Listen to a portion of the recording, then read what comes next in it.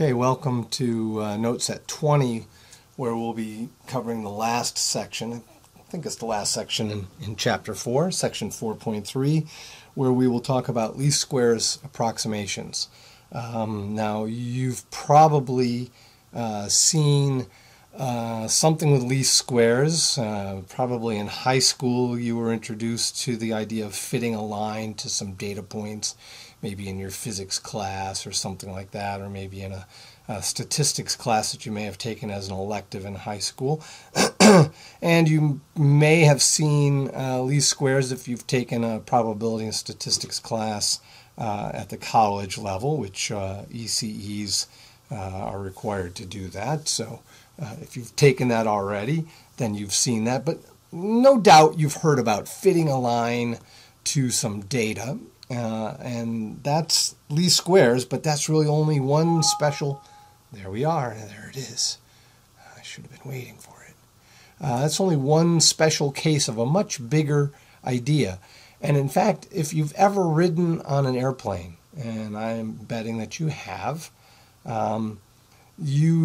benefited from the concept of least squares. It really is ubiquitous in electrical and computer engineering for developing ways of tracking things, ways of estimating parameters of data that you've collected, or even in real time you make some measurements and you'd like to learn something in real time about some system. So think about all the excitement today about automatic driving cars. These cars have to be constantly measuring things about themselves and things about the environment around them. And what that means is that they're collecting things through sensors and can't make those measurements perfectly. And so the things that those measurements are intended to tell them about the environment around them, including their own system, are imperfect. And so we have to have some way of solving that, and that's where least squares comes into this. So I'll cycle back to this idea at the end of the lecture after you've got a little bit of the theory under your belt. Now, just a warning, this is a longer video than the others, just because it's a big topic, and I really couldn't see splitting it into two just for the sake of splitting it into two. It's all connected, so just you got to sit down and go through it. I'm estimating it'll be a little bit over an hour, less if I just shut up and get moving. All right, I'll do that.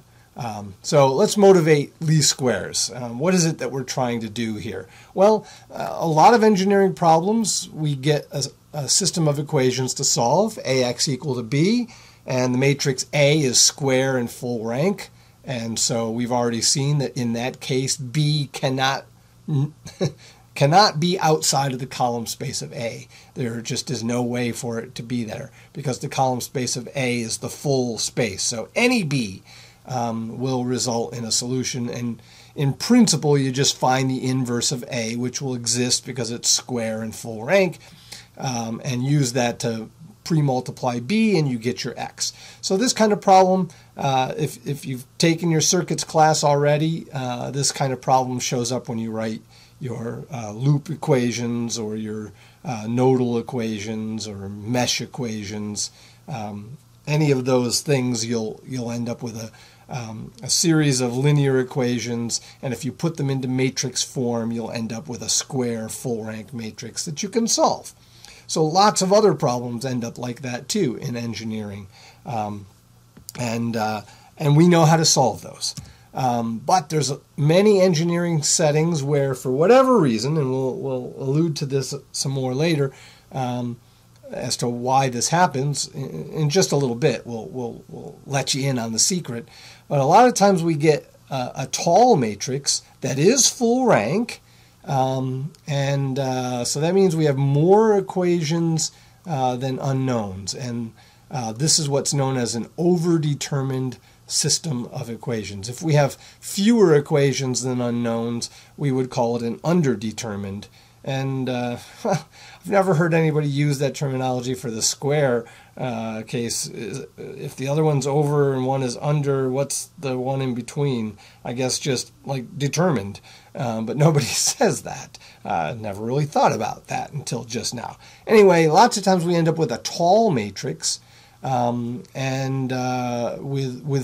it has to have full rank. So we as engineers need to design the system from which we're getting the A so that it is full rank. Why it ends up being tall, we'll talk about in just a few minutes. So we've seen already that when we've got a tall matrix, even not full rank, but full rank, not full rank, doesn't really matter. The important thing is a tall matrix. There's only a solution for certain B. And that certain B any B that lies in the column space of A will give us a solution. Now, so that's because of the tallness. So the tallness gives us that only a solution for certain B. Couple that with the full rank part, and we know that that solution, if there is one, will be a unique solution. Now, the problem is that in these engineering settings, we often don't have a B that gives us a solution.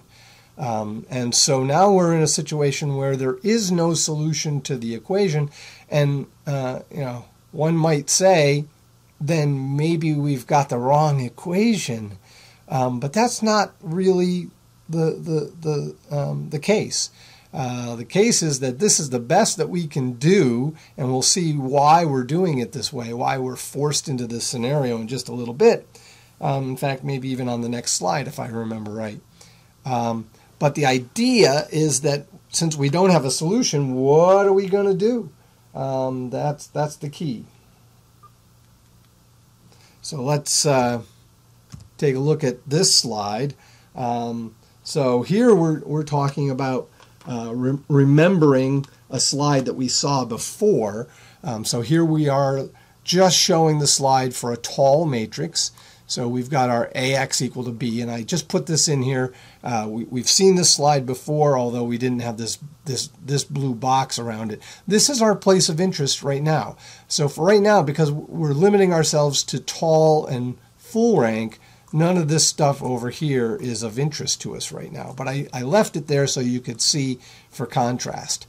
But when we have a full rank tall matrix, so we are explicitly dealing with the tall matrix, if B lies in the column space, then we have one solution. So that's the unique solution scenario. If B does not lie in the column space, then we have no solution. Now, the reason we don't really want to end up over here is that we don't want to have a system where there's infinitely many solutions in this setting. So, suppose we were trying to measure a bunch of parameters or a bunch of things about our environment in a self-driving car. We want to find out, what are all the parameters within our car? So, how fast am I going? In what direction? What kinds of forces are there? Sideways on the car, downward on the car. We want to measure all of that so that we know what the total dynamic environment our car is in. How is it moving? Is it rolling over right now? Is it spinning around, as if in a skid? What is it doing? What's the speed of the engine? What's the scenario, or what's the state of the brakes? Are they on full, halfway on? Are the wheels locked and slipping? We want to know all that. So we need tons and tons of sensors in there. Plus we need sensors about the external world. Where are the obstacles? Are they stationary obstacles? Are they moving obstacles? Where is the road? Where am I in terms of geolocation, GPS, that kind of thing. Just ignore that phone. Hopefully somebody downstairs will pick that up in just a minute, or maybe not. I forgot to unplug the phone up in the room where I'm recording this. Yes, we're striving for professionality in these videos. No, what I'm striving for is quality conveyance of knowledge, and I'm not letting the tiny distractions get in the way. Anyway, so we've got all these sensors, and suppose we're in this situation over here on the right. From those measurements of the sensors, there would be infinitely many solutions to try to figure out the state of our car. Well, there should only be one state of the car, not infinitely many different possible states. It would be horrible if we took all these measurements with sensors that are not measuring these things directly per se. So it's not like we're necessarily measuring our speed and positions and all that with one sensor for each thing we want to know. We could be measuring these things indirectly through other types of sensors. And so we would only want there to be one solution, not infinitely many solutions. So that's why when we design our sensor system, we need to make sure that the A, which we call our observation matrix, because we're using A to observe X. X holds the values of all the things that we really want to know. So X, it contains the value of our speed, our rotational state, anything, the speed of our engine, the temperature of our tires, anything that we want, and we're measuring it through some system that can be modeled as we're taking some matrix A times those numbers if we had them and giving us a vector B. So these are the actual numbers we see. So given B, the things that we observe, and knowing A, something about how we designed our sensor system, our job is to determine X. We don't want there to be infinitely many solutions. We want there to be one solution. So we would desperately want our B to be in that space. And if this is truly how it's working, there are some numbers here, our system measures those, we should get a B that lies in the column space of A. And so there should be one solution. So what goes wrong? How do we end up over here? Well, good question. How do we end up in a scenario with no solution whatsoever? So as I said, X holds the values of things we want to measure about some system. In this case, it could be the self-driving car. We want to know its current state, so to speak, and we design a sensor system, and we want to take a lot of measurements. That's how we end up in the tall case. The more measurements we can take, the better off we're going to be. If we only say have 10 things that we want to really know about, we might want to take 20 or 100 measurements about it, partly because then there's some redundancy built in, but we'll also see that it helps us combat noise, and that really is the culprit here. So if we could measure perfectly without any measurement errors, we'd be all set. We would know our A, we would have designed our sensor system so that it's a tall, full-rank matrix. We would have this be true, which we have perfectly observed, and we could solve for X. There's a way to do that, and we've talked about that. We can't invert A because it's tall, but there is a way to solve this problem. But here's the crux, here's the problem. Our measurements are not perfect. Every measurement you take, you've learned about this in your physics classes and maybe in some of your lab classes, that when you take a measurement, there is an error in it. It might be small, but it's often enough to cause a problem. So we don't see B true. We don't actually observe this. We observe it with some error vector that's due to errors in our sensors. There's always noise in our electronics. When you turn on your stereo, don't put any CD on, turn the volume up, you'll hear a hiss. That's the inherent noise in an electronic system. So no matter how good you are at designing your system, you can make it low noise, but you can never make it no noise. So the actual B that we get is not the true one. So we don't have that. What we have is AX is equal to B observed.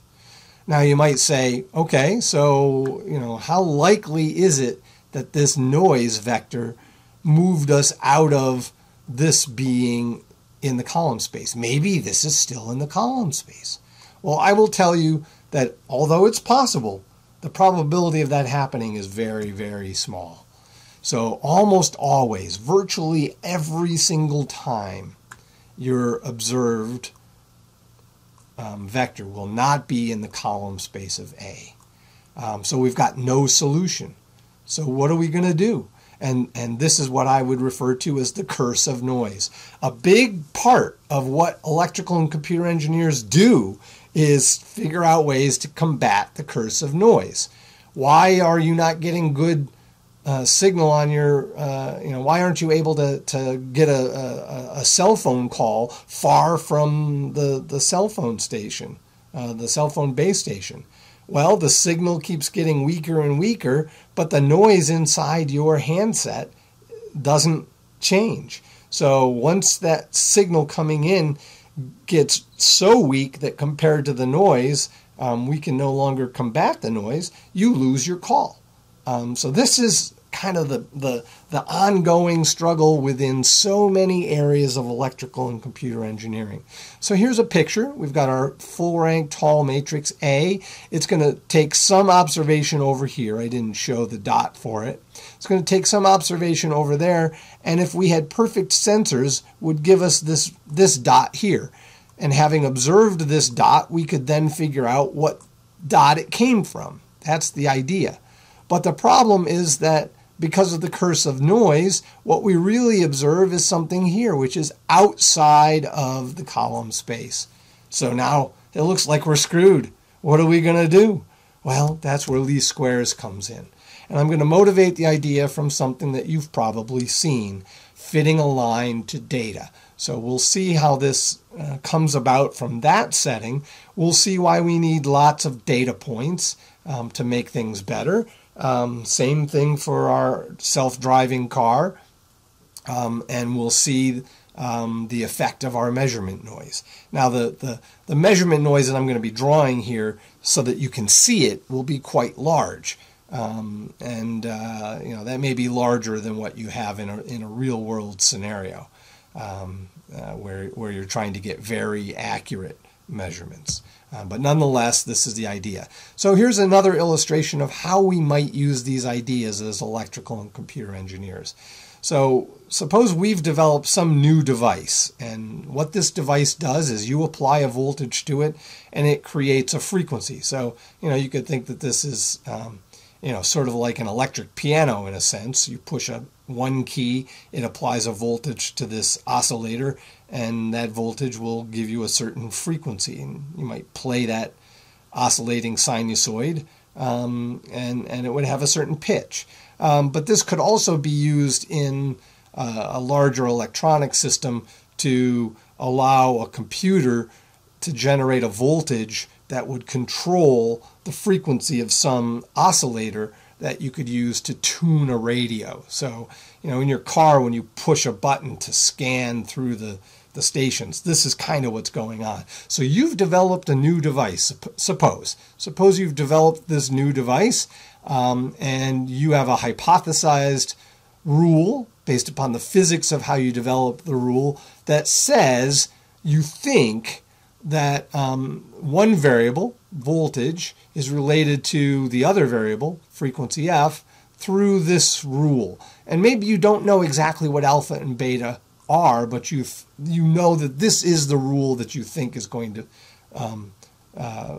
characterize this new device. So alpha and beta are fixed but unknown for right now, and maybe they vary slightly for each particular device you build.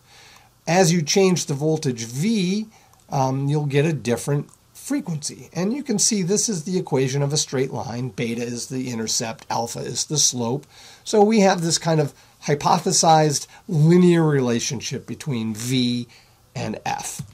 But we don't know what alpha and beta are, or maybe we have an idea and we're trying to hypothesize and prove experimentally that our theory that says what alpha and beta are seems to be correct. So what do? We go into an experiment.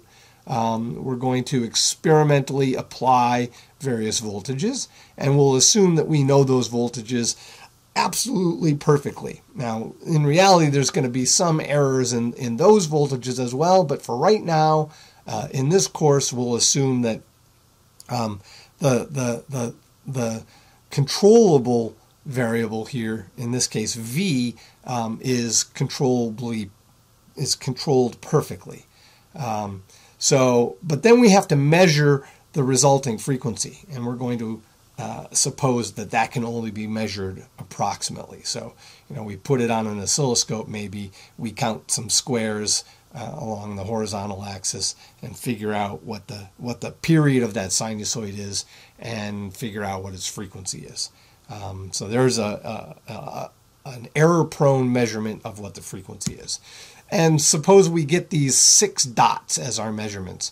So for a bunch of different voltages. So suppose these are the different voltages that we have here. We look at those and we say, if we didn't account for noise in our measurements, we might say, gee, this doesn't look like a line at all. They seem to be going all over. So the blue line is the true function, which we don't know at this point. The dots are the noisy measurements, and the vertical dashed lines show the errors that were made when we made the measurements. And like I said, these are big errors. You might not actually have such big errors if you were to really do something like this, but you'd still want to apply the least squares ideas here. So the point is, pun intended, no line goes through the points. So there is no solution to find the line that matches these points. So what do? Well, like you learned in high school and maybe in your physics class in college and maybe in your statistics and probability class in college, fit the best line. So quote unquote fit, quote unquote best. What do we mean by fitting the best line? Well, find the line such that if we were to take the squares of all these errors, so the distance that the dot is away vertically from the line, take those distances, square them, add them all up. We want to make that thing as small as possible. Now that is kind of a nice, fuzzy, warm feeling that we can do that, or that would be a good thing to try to do. Clearly, if we can make those sums of squares of errors small, that would convince us that this is some sort of a good fit of a line to that. So that's what we want to do. And this sum of squared error is why we call this idea least squares. So how does all this relate to solving some matrix equation AX equal to B, where A is a tall matrix? Well, let me also say, suppose, I missed my V6 here. There should be a V6 here, which I just missed. Suppose, we can see that the more data that we collect, the better we would be, right? Suppose we only took F1 and F2, and I put tildes on these to indicate that these are not the true F that would come from this actual model, but they are measurements. So I'm using the tilde to distinguish something that was measured versus something coming from just plugging a V value into that actual line equation. Okay, so suppose I only took 2 measurements. Suppose I took 1 and 2. I fit my line. It can fit through those perfectly. Suppose I even just take 1, 2, and 4. Now it can fit through. It looks like I could possibly fit through all of those. But suppose maybe instead I took only 2 measurements that were, let me clear this off, 1 and 5. Now I'm going to be fitting a line that looks like that. So clearly, just taking 2 data points at a time doesn't really help. And I think it's pretty clear that the more data points I have, the better my fit of my line will end up. Certainly fitting 2 could give me a bad line. Fitting to 3 might help out a little bit. 4 is going to help, 5, 6. If I were to take 20 measurements here, maybe within the same range, let's just limit it. I'm not going to go any further than to the right than where my 6th measurement is. I just take a bunch more measurements in here. It's going to help me nail down better what kind of line will actually fit. This is along the lines of suppose you step on your scale in the morning to measure how much you weigh. You step on once and you observe. Well, okay, that was an estimate, a noisy measurement of your weight. So you step off, you step back on, gives a slightly different measurement. Step off, step on, another measurement. Now, if you were like me, I would maybe do that 20 times and take the smallest one and say, that's my weight. But what you really ought to do is probably add them all up and divide by how many you made. And the more you add up and divide by a larger number, the more accurately you are kind of combating the effect of the measurement noise. Same idea here. All right, let's see how this gets us to AX equal to B. So for every V value, so I take V1 and I imagine plugging that in here. So what I'm saying is I'm trying to find something where this right-hand side with my actual V values that I picked matches my measurements here. So I plug in my V1 here and I say I'm looking for an alpha and beta that will give me my actual observed number. So if that's the only measurement I take, well, there's many alphas and betas that will give me that measurement. So that doesn't help. And I say, well, there's 2 unknowns, so I should take another measurement. Now I take V2, I plug that in. I still don't know what alpha and beta is, so on the right hand or left hand side, I just write down my known V2 that I set. I write down the symbols alpha and beta, and on the right hand side I write down the actual numbers. So these are the actual numbers that I measured. Okay? Now I got 2 points. Clearly I can fit a perfect straight line through them. So that's not what I want, but I keep doing that. I keep taking measurements, and on my nth measurement I plug in my nth voltage, something out here perhaps. Or V6 if I only have 6 of them. I leave my alpha and beta as unknowns that I want to try to find. I plug in the actual number. So these are all numbers that go in on the right hand side. These are all numbers that go in here for the V's. And so now I have n linear equations, and there is no one line that goes through all of those. So we can't find the solution to this. So there's no solution. But now we can see how this relates to the AX equal to B by doing this. So notice, let me clear some of this ink off here. What I've done is I've got a vector with alpha and beta. So notice that the alpha needs to multiply by a string of the V's. So in my first column of my matrix, I put the V's, and notice that beta just multiplies essentially times 1 each time. So I put a string of 1s down there. And then in this column, I put the string of my observations. So here are the actual voltages that I picked.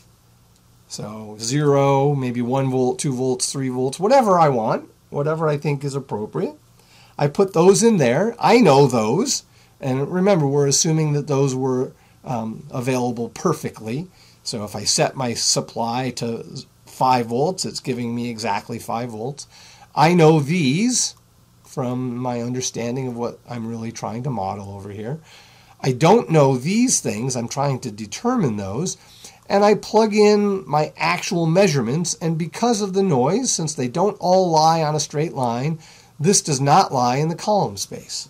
So the fact that there's no solution to these means that this is not in the column space. And I think you can see that. So no solution. So notice how we went from a line, fitting a line to some data, to a nice tall matrix problem to solve, and there was no solution because our measurements were noisy. Also note that we already argued why we need so many measurements, even though there's only two things that we're trying to decide.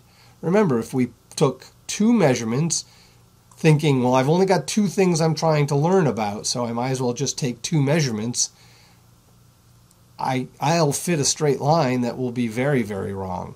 So going back to our self-driving car, if there's 10 things I want to know about my car, I probably don't want to just take 10 measurements. I'm going to want to take, 100 measurements maybe. And here we're doing this over a bunch of different voltages, but in the car, each sensor will contribute to one of these observations. So instead of having something varying with different voltages, we'll have different sensors providing us different observations. So it's a little bit different, but kind of related. So the point is that for the familiar fitting a line, you end up with an AX equal to B. And so now we can generalize that and say anytime I can set up a tall AX equal to B where the B ends up being contaminated by noise, that will be just a least squares problem that I can solve using the ideas that we develop here. So what do? We've got our B observed because of measurement noise not being in the column space of A. So we've got no solution. What are we going to do? And so here's the idea. Here's what underlies the least squares. So unlike in your earlier class where all you had to do was jot down on a sheet of paper and be able to regurgitate that formula, I would encourage you as you go through your engineering studies to stop attacking courses that way. Try to understand the rationale and the big idea underneath it. The rest will just take care of itself, but you'll become an excellent engineer. You'll become extremely employable, and you'll become someone who an employer wants to keep around. So you'll remain employed. All good things. So it's not just about being able to solve some numerical answer. You got to know why you're doing it, and more importantly, what's the big idea behind it? Because then when someone comes to you and says, do you think we could make a self-driving car? There's not going to be a formula that you're going to pull out and say, yeah, the formula says, yes, we can build a self-driving car. You're going to say, I bet there's going to be a lot of least squares involved in that, and I kind of know the understanding. We're going to have to take a lot of measurements, so we'll need a lot of sensors. You'll know how to think through the problem and get to where you need to go. So what are we going to do? Here's our observed dot. It's been perturbed from our true dot through some noise vector that took us out there. What are we going to do? We're going to project. What we want to do is find the closest B, the closest thing to our observed. We have no idea where this is. If we did, we'd be set. We know where this is. We know where the column space is. We want to find the closest thing that's in the column space, closest to the actual observed. And if there is, once we do find that, then we can find one unique X that would take us there. And the hope is that that will also be close to the true, that this will be close to the B true, and this will be close to the X true. How close? Well, that'll depend on how the system is set up and characteristics of the A matrix and characteristics of the amount of noise. We won't get into that in this course, but there are other courses later, particularly at the graduate level in electrical and computer engineering, where you can learn about that stuff. And it's a course called Estimation Theory, and hey, guess what? I teach it. That's the course that I enjoy teaching the most at the graduate level. So if you go to grad school here, check it out. Anyway, that leads us to this idea of a projection. So what we need to do is take our observed B, project it onto the column space of A, and then we can solve it. AX equal to B has no solution, but we've already talked about how if we take and multiply from the left by A transpose, then we get the so-called normal equations, and we can solve that. We can find the x hat. And the x hat will actually be the thing that will map into the projection over here. So in the previous section on projections, we were all about the P. What's the P? We're thinking about the projection over here. What does that look like? Now we're going to be all about what's the solution x hat to that. What's the x hat that goes into the projection through A? And that turns out to be the least squares solution. So if you can keep this idea in your mind, you're on your way to being a great engineer. Let's look at an example for this simple line fitting case. So here's 3 points. We're saying we'd like to suppose they are noisy measurements from some model of a straight line, c plus dt. So t is our variable that we are able to perfectly control. Y is the thing that we're measuring with some error.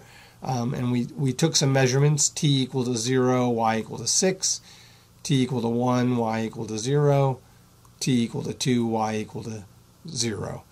And if you look at those points, there's no line that goes through them. So I think is there a picture here? No, I didn't put a picture here. But if you plot those out, you'll see there's no chance there's a line going through those 3 points. We write it in matrix form, and remember we talked about how to put the values from your measurements into the matrix. So we know what goes into X. X is filled with the two things we're trying to find, the slope and the intercept, the system parameters, the things about the self-driving car that we'd like to know. In this example are the C and the D. The self-driving car is probably not trying to fit a straight line to something. Well, maybe it might. Trying to figure out straight line to where it needs to go, maybe. I don't know. But X holds those unknowns. What about the rest? Well, the B vector contains our observations, 6, 0, and 0. Those are the things that we measured and are noisy. So they go into the B vector right there. And then what else goes in? Our A matrix goes in with, well, C is the intercept, so now our column of ones goes in front. It's not going to make any difference. It's because we're putting intercept first and slope second, whereas in the previous page we had slope first and intercept second. So the column corresponding to the intercept is all ones. The column corresponding to the slope is the values at which we're evaluating these measurements. So the t values. So 0, 1, and 2 in this case. They don't have to be integers. They don't have to be equally spaced. They can be whatever you want, whatever you happen to measurement, whatever you happen to measure. Although there are, as we said, reasons that we would want to kind of spread these out over as wide a range as possible. Okay. So from that, we've got our A, we've got our B. We're trying to find X, but we can't find it perfectly, but we can find an X hat. And we already know the solution to the normal equation. There's the normal equation we just talked about. We've talked about how A transpose A is invertible when the columns of A are linearly independent, and in this case they are. That's why A is full rank. Remember, we required A to be full rank.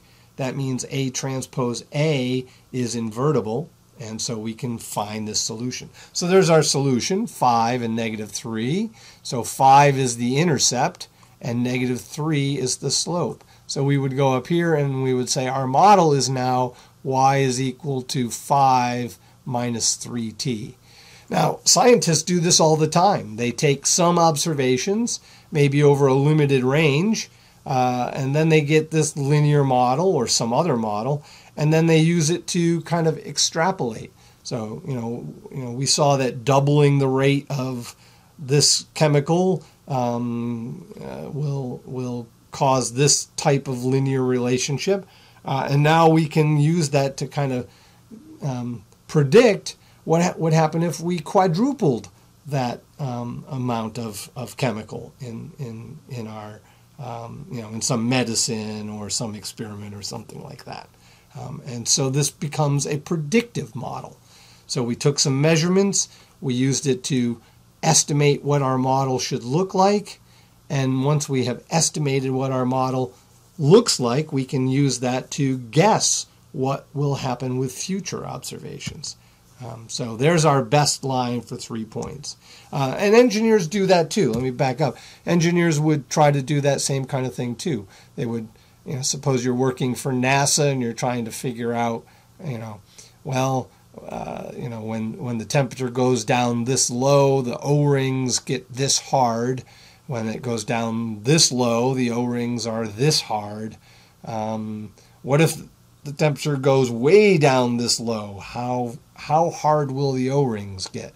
Now, if you don't know why I'm talking about temperature and O-rings, do a Google search on the reason for the very first space shuttle explosion, and you'll learn a little bit of history about how engineers should have been trying to understand the effect of temperature on O-rings, and what the result of that was. So engineers can use these kinds of ideas to collect data, hypothesize a model, estimate the parameters of the model, and then use it to try to predict what will happen in scenarios that you've not yet observed. So yes, there is some risk in doing that. But the better that you are at being an engineer, the better you can do these things. So that's another way that ECEs will use this. You could use it as a computer engineer. You could say, well, I've built this system with this much cache, I've built it with this much cache, and I've built it with this much cache. I think it's a linear relationship. Please don't chastise me if it's not. I know nothing about cache systems. And now, my performance, I'm predicting or I'm modeling it as linear, and so now I should be able to, once I get my C and my D estimates, figure out what my performance will be with an amount of cache that I've never even thought about or experimented with. And by the way, cache here is C-A-C-H-E. We're talking about cache memory, not money. So just in case you're wondering.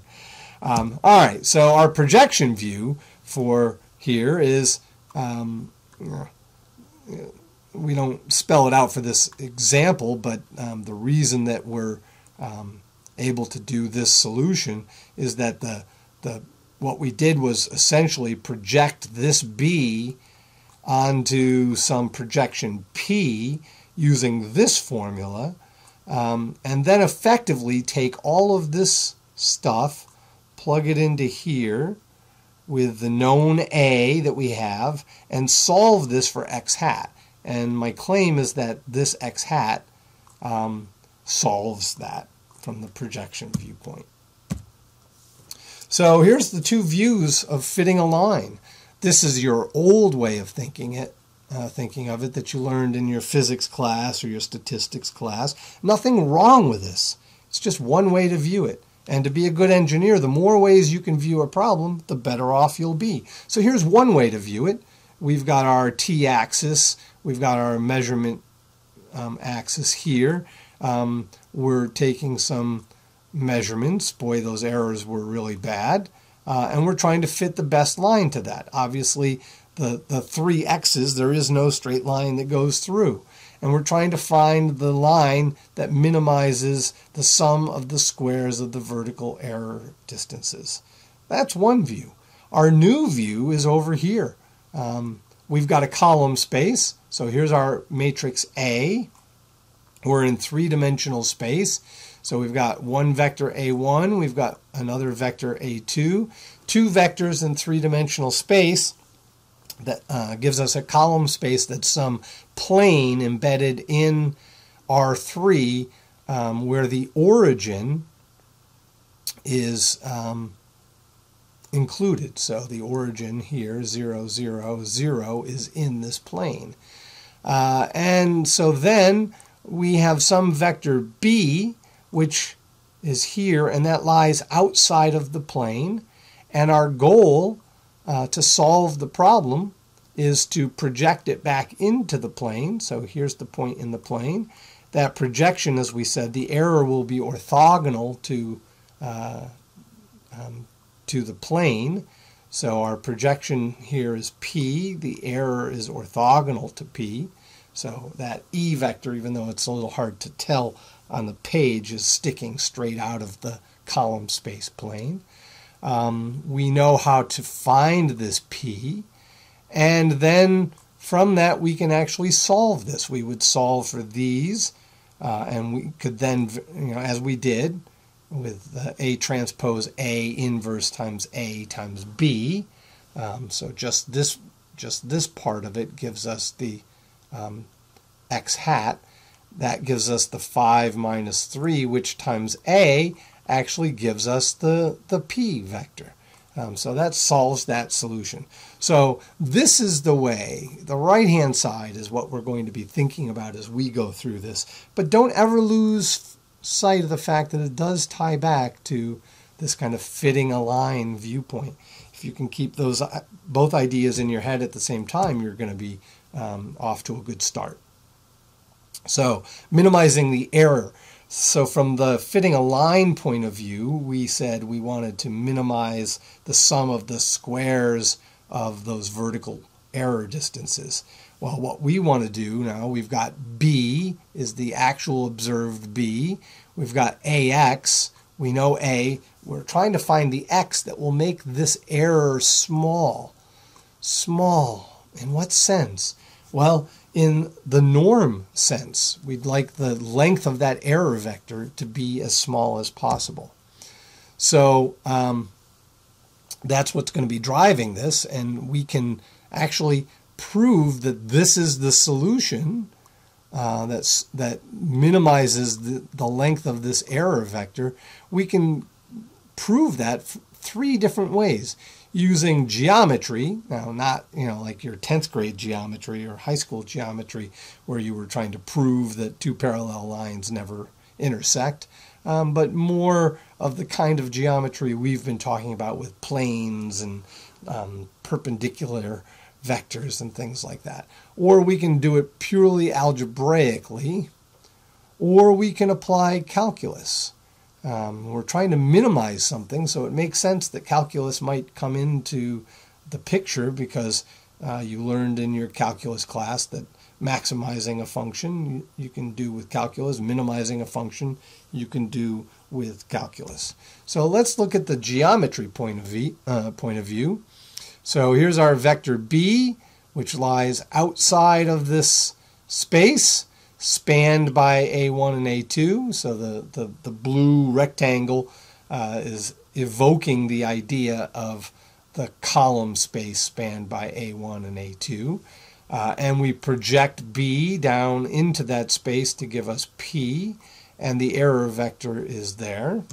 And that error vector will be, when the error vector is orthogonal to the column space, will give us the best choice. So that projection. So the projection ends up being this, which we talked about in the last set of notes. So we know how to find P, and now I claim once we have P, we can easily solve for the x hat. Remember, the x hat is just the numbers that it holds, the numbers that we multiply times these two vectors to build P. So we can easily solve that, and my claim is it's solved by what we're claiming is the least squares solution. And so let's test that. We're not deriving this, but we're hypothesizing it and then testing it. So let's plug each of these things in. Let's plug that form for x hat in. Let's plug this form for P in. And when we do that, we get something that looks like this. And so if we take the stuff on the right-hand side, we notice that everything here is all of the red stuff here. And then we have an A out in front, and we have an A out in front. So yes, it solves it. So there's our view from the geometry point of view. Let's look at it from the algebra point of view. And there is a little bit of geometric aspect to this, but it's more just manipulating things, algebraically, linear algebraically. So we still want to do the same thing, make the error as small as possible. And so what we're going to do is take our b. We can always split any vector into some parts. And the clever thing is, what parts? Well, we want to split b into something that lies in the column space. And so that'll be the projection of b into the column space. And then the part that's perpendicular to the column space, and that is in the null space of A transpose, and that is our error vector. So we're going to take our b here, we're going to split it into a p part that's in the column space and an e part that is orthogonal to the column space. And we know that since it's orthogonal to the column space, that means it's in the null space of A transpose. We know that AX equal to B has no solution. In other words, there's no way that we can use the columns of A, which all lie in this plane, to build something that lies outside of that plane.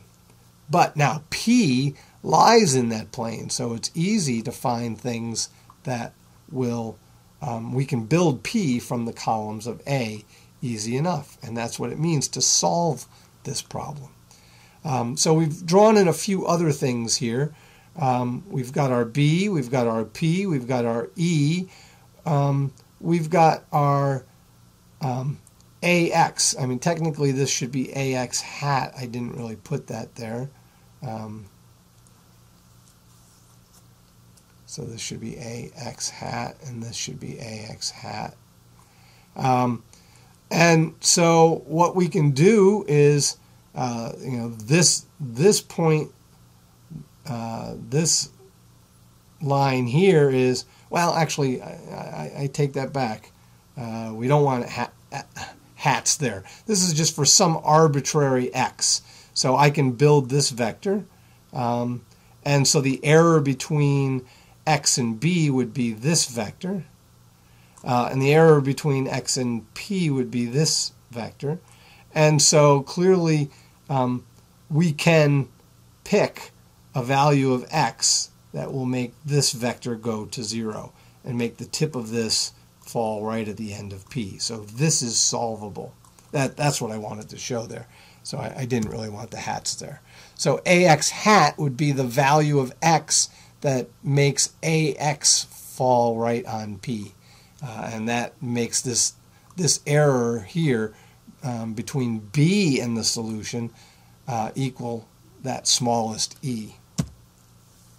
So we can do this algebraically. We can say, well, I'm going to split b into a sum of two things, p and e, that are orthogonal to each other.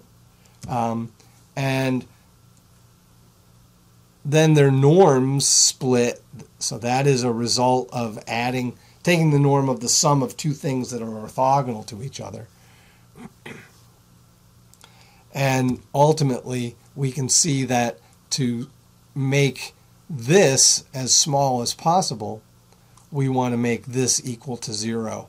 And to make that equal to 0, we need to solve that problem. So again, we end up with a solution that looks like that. And then finally, by calculus. So just trying to illustrate that there's a lot of different ways to solve this problem.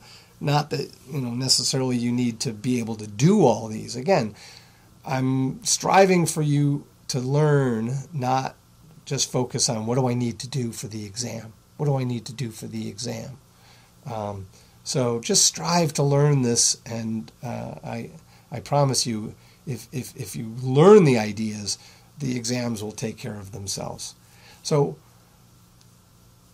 we end up, when we talk about the sum of the squares, that was how we ended up, the sum of the squares of the errors. We described this from our fitting a line viewpoint.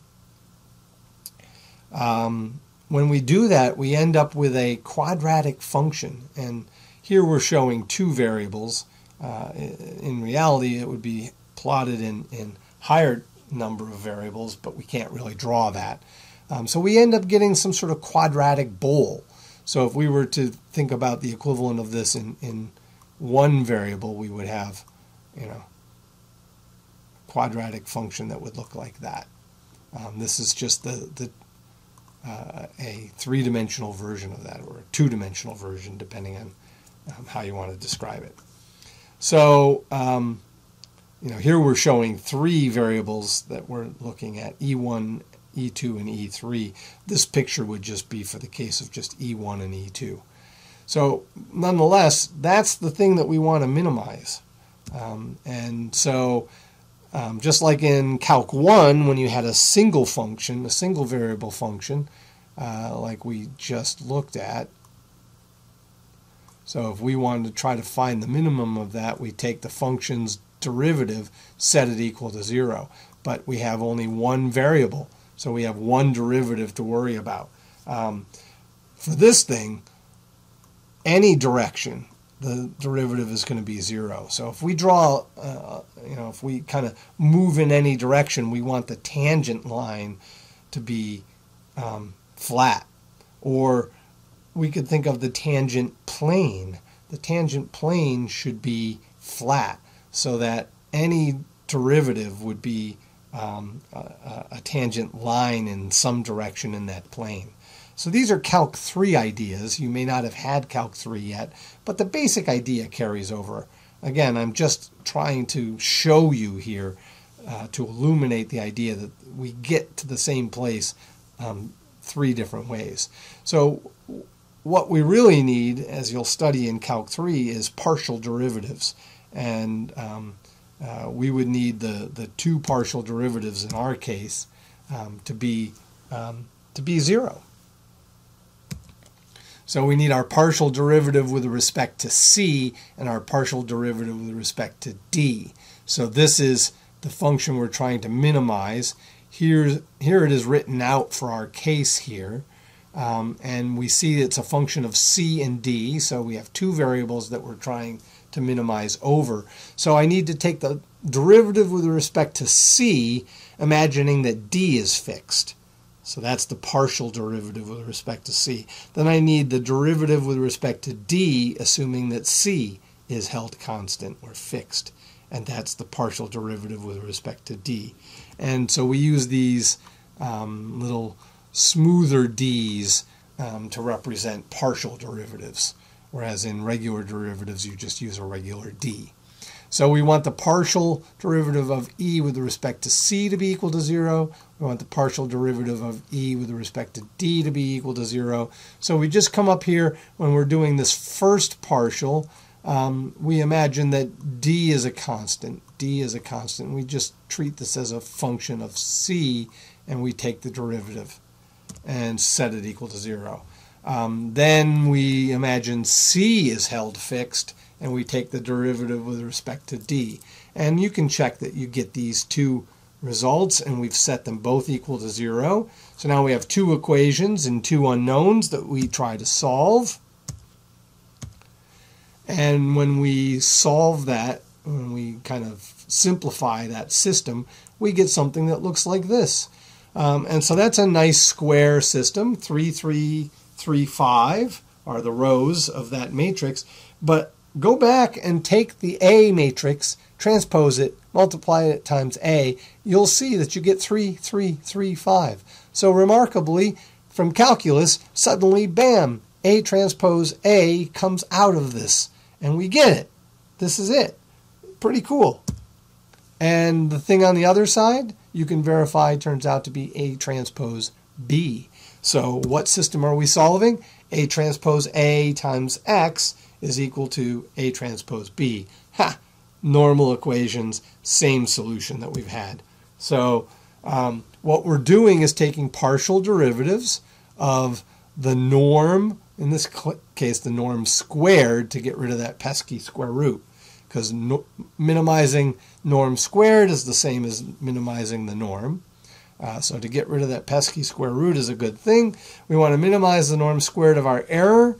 The partial derivatives of that are 0 precisely, at x values that solve the normal equations. Remarkable. So let's summarize it. 3 different ways that we looked at quickly to make the error as small as possible. The norm of the error as small as possible is what we mean. We looked at geometry, where we relied on the orthogonality of the error. We looked at algebra, where we could split B into a column space part and a null space part, and show how to minimize the error that way. And it ended up talking about projections. And then calculus. We set a couple partial derivatives to 0 and found out that the solution was the same. So in every case, we ended up with this as our solution.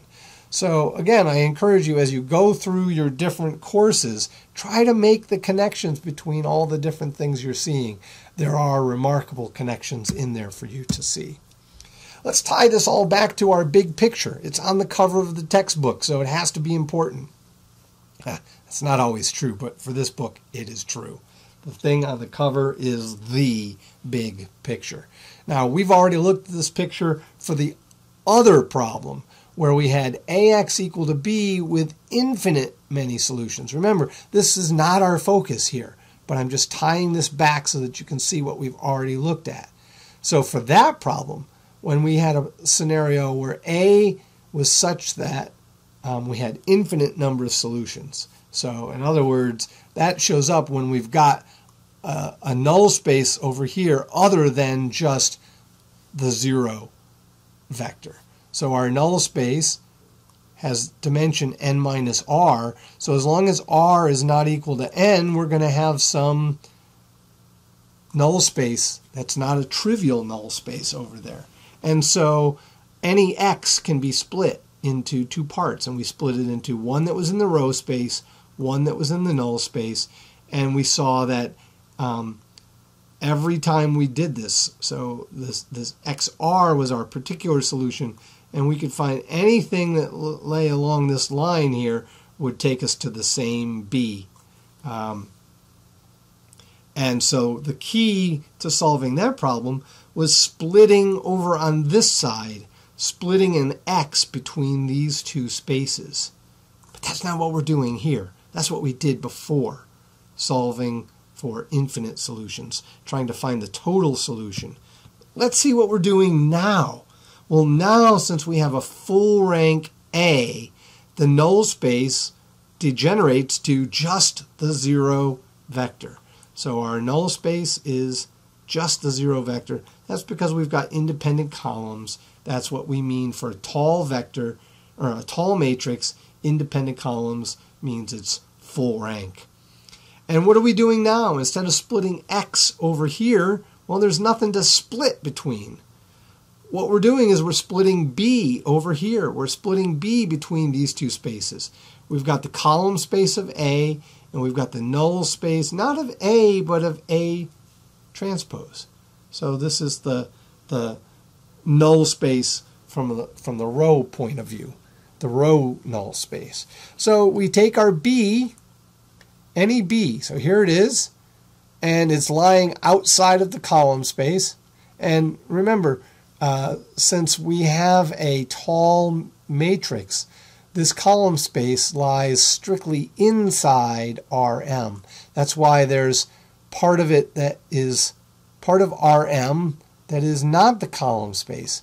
It makes up the null space of A transpose.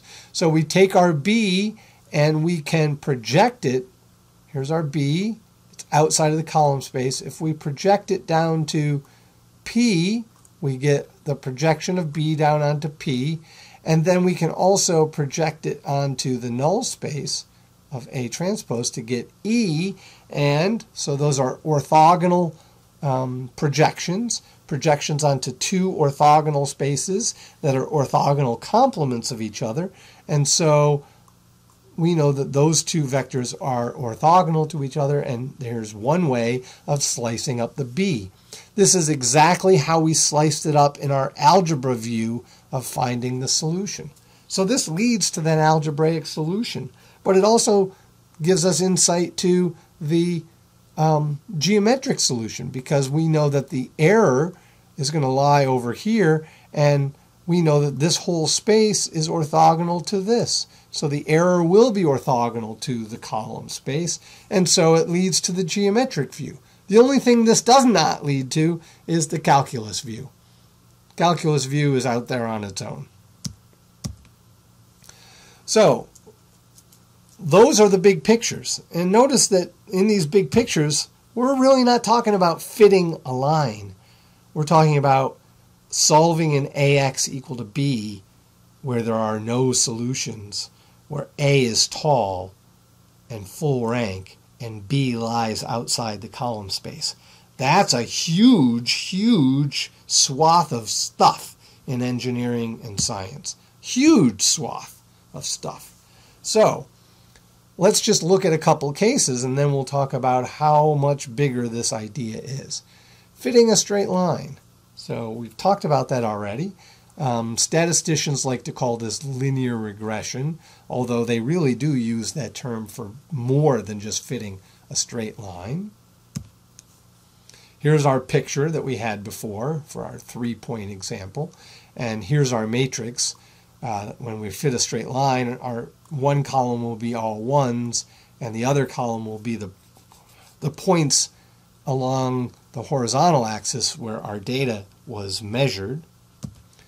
The B vector I don't show here. The B vector holds the actual measurements, so in this case there would be 3 measurements, 6, 0, and 0. And we've already discussed how this is the solution to that, solve the so-called normal equations. And so if we take A transpose times A for this, we get this product, and if you carefully multiply those out, you'll get 1 times 1 plus 1 times 1, and there will be m of those added up, so you get the m. And then for this value, you'll get a 1 over here times t1 plus a 1 times t2 plus a 1 times t3. Add all those up and you get the sum of the t sub i's. You'll get the same thing over here. And then down here, you'll get t1 times t1, t2 times t2, t3 times t3, and add them all up. So you get the sum of the t squareds. So that's how we get that equation, or this matrix. That's A transpose A. Now, if you remember, chances are you don't, but if you were to go back and look at the equations that you saw in high school or in your college physics for experimental data experiments, or in your probability and statistics class, you'll see these m's and sums of ti's and sum of ti squareds in the results for fitting a straight line. So I've just repeated that there, so we have it there to look at. There's our A transpose times B.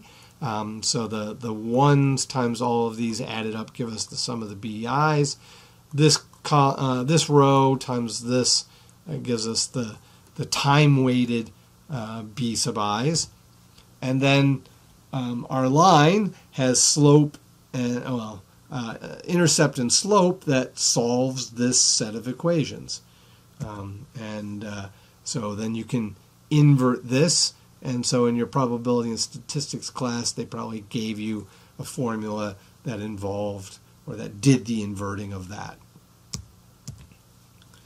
So that was just tying this back to some equations that you might have seen in the past, but it's no different than what we've been talking about. You are now armed with a general approach to this. You don't need those stinking simple formulas, special case formulas. You can do this for anything. I give you any A, x equal to b. I tell you, do a least squares solution of this. Doesn't matter where it came from, doesn't matter if it's fitting a line or whatever, you know how to do it. You've got the general approach, and better than that, you know why the general approach works, and you know what it's really doing. It's projecting onto the column space and then finding the x that maps to that projection. Now, here's a nice special case for this line fitting, and this is not just for line fitting anymore. Just to kind of play off on a phrase in I think a commercial somewhere. If we can make our A have orthogonal columns, things become nice. And we're just illustrating it here for the line fitting case, but this is true in general for any scenario. And we'll be seeing soon how we can split things up if we end up with an A that is not orthogonal columns, how we could convert it into one with orthogonal columns. So for the special case for line fitting, if we can pick our measurement times, t sub I, so that they add up to 0, it will result in the columns being orthogonal. So that's for the line fitting case. But in general, if we have some general system, maybe we've designed our self-driving car's sensor system matrix A to have orthogonal columns, it will actually help us, as we'll see. So here's just another example where we have 3 data points that we want to fit a line to, but we've made our times such that they add to 0. If we look at that, there's our matrix version of that, and there's our normal equation. And if you look at this, you'll notice that it's diagonal. But remember that these off-diagonal elements, what were they? Let's back this up and take a look. If we back it up, look, they are the sum of the times. And we just said we're setting the problem up so that those are 0. And so this is diagonal. And so this becomes very easy to solve, both by hand, and it helps when we try to do it numerically as well. And we can see that basically this would come for any A transpose A if the columns of A are orthogonal to each other. These off-diagonal elements are really nothing more than just the inner product between the 2 columns. And if A has more than 2 columns, but they were all orthogonal to each other, all those off-diagonal elements would all become zeros. And then it becomes very easy to solve the system. You don't even really have to do matrix inversion. So in practice, having these orthogonal columns, not just for line fitting, but for any least squares problem, having these orthogonal columns is so helpful that it's worth trying to convert your problem into a scenario that gives that. So I say moving the origin of our data only because here we're talking about centering around 0. And I put it in quotes because when we have a more general A, it won't necessarily shake out as being moving some horizontal axis to be centered at the origin. So anyway, that's that. Here's some more pictures for this particular problem. We know that we've got a B that lies outside of our column space, and we can find the projection of that and then look at the error vector. So without even going through the details of this, what do we know about these vectors? So we know that E and P are perpendicular to each other. So this P that we computed here, and then if we were to take that P and subtract it from B to get the E vector, what do we know about them? Well, we know that they're perpendicular. And how can we verify that? Well, we could take these things and do an inner product to verify that. But we know that this is true because E is going to lie in this left null space. P is going to lie in the column space. And these 2 spaces are orthogonal to each other. Fundamentally, always. That's how it works. So by keeping that in your mind, you don't have to work these tiny little details out. You got the big picture, and you can bring it to bear. So we've been fitting straight lines. Can we fit other things? Can we say fit a parabola? because lots of times things can't be modeled as a straight line. Suppose we're tracking some sort of ballistic missile, and maybe it doesn't have any engine that's driving it, so it's not a rocket. That's what makes it a ballistic missile. It's been fired, and it's just following some trajectory set by its initial velocity and position, and the gravitational pull and friction due to air and wind and so forth. But let's ignore all the air effects. Let's suppose this is outside of Earth's atmosphere, or at least high enough up. So if we knew at some instant of time what its velocity was and what its position was, and we knew that it was following a ballistic path due only to gravity, no other forces, we could actually predict where this thing was going to be. But another way would be to take several measurements of this thing. So maybe we don't know what its velocity is, and we don't know we don't know its velocity, but maybe we know, and let's just think about a one-dimensional world. We know its height at 3 different times, and we've measured those. Can we fit a parabola to this to show us what parabolic path this ballistic missile would be following? Well, the first thing, right away, you should know 3 points, any 3 points.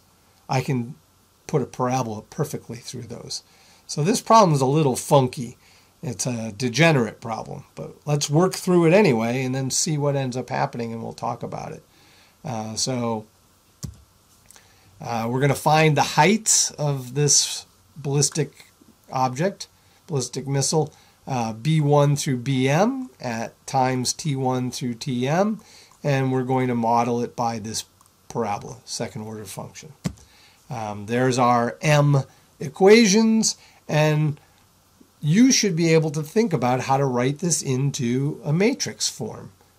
So we've got our variables C, D, and E multiplying into 1, T1, and T1 squared to give us B1. So we get something that looks like this. So notice that we've got ones here, we've got times here, we've got times squared here. So we've got ones, times, and times squared. And then what goes in the B vector are actual measurements.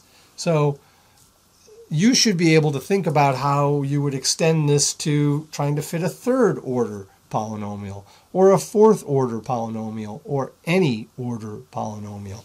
As the order of the polynomial goes up, the number of columns will go up, and each column will hold a higher order power of the time measurements. So we set this problem up. Doesn't matter that it's fitting a second order polynomial. Once we get the A and the B, we can solve this regardless of where that A and B came from. And that's a big idea, what I just said. Doesn't matter where A comes from. Doesn't matter if it's fitting a second order polynomial. Once I've got the A and the B, and I've agreed that's the model that I'm trying to fit, the rest boils down to solving this. Now I better make sure that my columns are linearly independent so that I have a full rank. And I better make sure that I've got lots of measurements, many more measurements than the number of things I'm trying to calculate. So I've got 3 that I'm trying to estimate here, C, D, and E. So, I'm going to want a lot of measurements. The more, the better, really. But regardless of how it's set up, regardless of how many measurements you have, this is how you solve it. And so suppose these were the 3 heights that we measured at these 3 times. So there's our equations, and we set this up.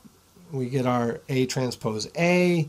We get our A transpose B. Notice that in this case, our A is not tall. It's square.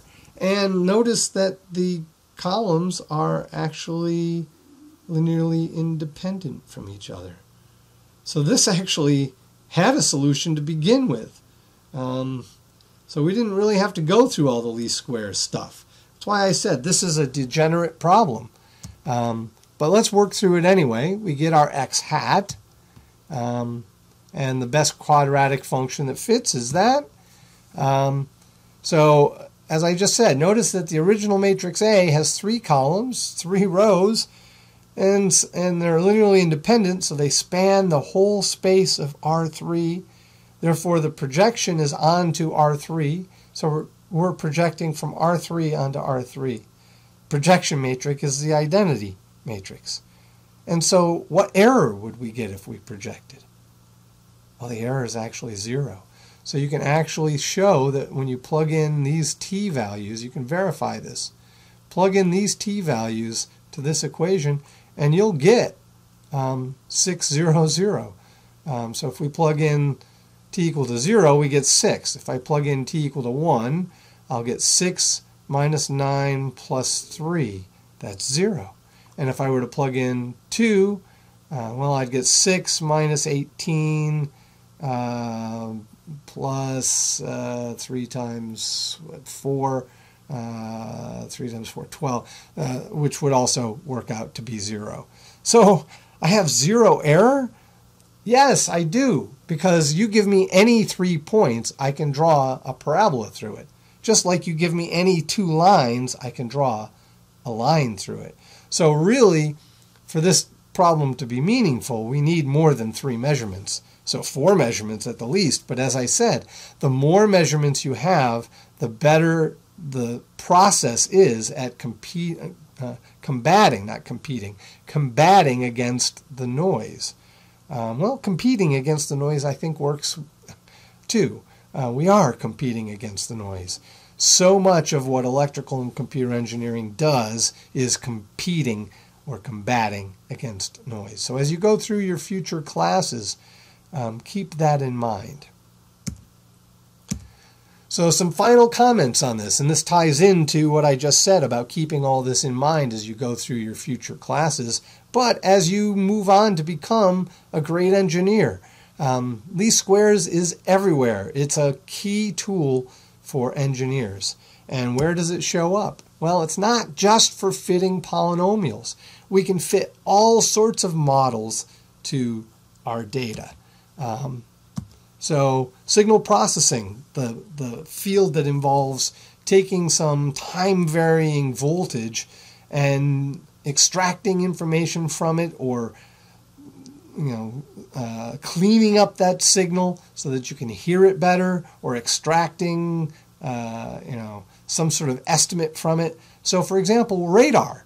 How does radar work? I send some little pulse out, in fact a whole bunch of little pulses, out through a radio antenna. Through an antenna, electromagnetic signal goes out, propagates electromagnetically through the airwaves, goes out, hits a target, hits an airplane, propagates back as an electromagnetic wave. I receive it at another antenna, and from that signal that I've received, believe it or not, I can actually extract information about how far away is that target, and how fast is it moving, and at what angle is it from me. That last one I can do if I have multiple receiving antennas. But if I only have one, it's kind of hard to measure an angle. So that's signal processing. And the idea of least squares is in that radar processing or sonar processing, or cleaning up some speech that's been recorded to make it more intelligible, or trying to understand speech recognition. All of that is in the field of signal processing, and a lot of that stuff is based upon least squares. Control systems. How do I make an airplane or a self-driving car do what I want it to do? I need to be able to measure things about the system and then use that to control what the system does. A lot of that is based upon least squares. Communication systems. A lot of the techniques that allow you to receive digital data regardless of where you are, and the fact that you're receiving such a tiny very weak signal from far away, but you can still accurately decipher the data that's been sent to you. A lot of that is based upon least squares. Computer networks, how we do signaling within how we send data within a computer networks. A lot of that is based upon least squares. I've left a lot out. Those are just a few. Power systems, how you measure the quality of power systems. A lot of that is based upon least squares. And as an engineer, any experimental work that you do, you have a hypothesis of what a curve should look like. You take some data and you want to try to fit a best curve from whatever your theory says it should be. Try to fit that curve to your experimental data. And, to just cover all the bases, etc., etc., etc. There's another phone call there. I'm going to ignore that and hope that someone will get it. But etc., etc., etc. This is everywhere in all sorts of engineering, all sorts of electrical and computer engineering, and you now know how to do that. And so I'll see you next time in the next video.